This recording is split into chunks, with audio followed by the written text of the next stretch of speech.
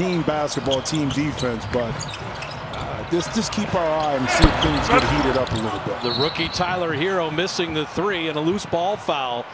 Tell me about rookies in their very first playoff, because Hero's a rookie, but TJ Warren's also having his first playoff action. You've got Oladipo down in the backcourt. And that's the last thing you want to see if you're the Indiana coaching staff, is Oladipo on the ground, and right in between the scrum, so to speak. It looked like he may have gotten right there, hit in the face by Crowder inadvertently.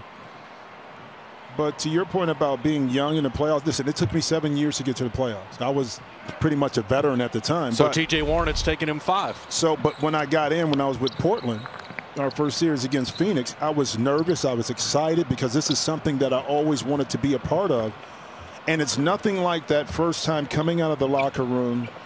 The crowd is going crazy. You're in the game, feeling the excitement. It ramps up a level. It's almost like going to the NCAA tournament. It ramps up so much. It's so different that no one can prepare you for it. They can tell you about it, but you can't be prepared for that excitement.